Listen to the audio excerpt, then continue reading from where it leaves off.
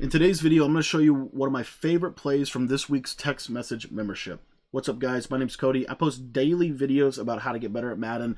This tip is out of the far tight slot. The play is going to be called curls. I'm going to show you how this is one of the best pass plays in the entire game, especially for quick passes against blitzing defenses. All you're going to do is you're going to put your running back on a wheel route, your fullback, you're going to block him, and then your far left receiver, you're going to put him on a post route, and we're going to motion over Chris Godwin. And what you'll see is if they're playing any kind of cover 3 or cover 4 or cover 2 invert, that is going to absolutely torch it. You're going to be able to have that snap throw really like a charm. It's going to work very, very well. Now, if they go man-to-man coverage, all you're going to do is you're just going to wait for him to kind of set his feet up, and you see here you're going to have that instant catch. So if you want to pick up the full scheme, shoot me a text message. My number is 812-216-3644. It's also in the top left-hand corner of your screen as well as the description.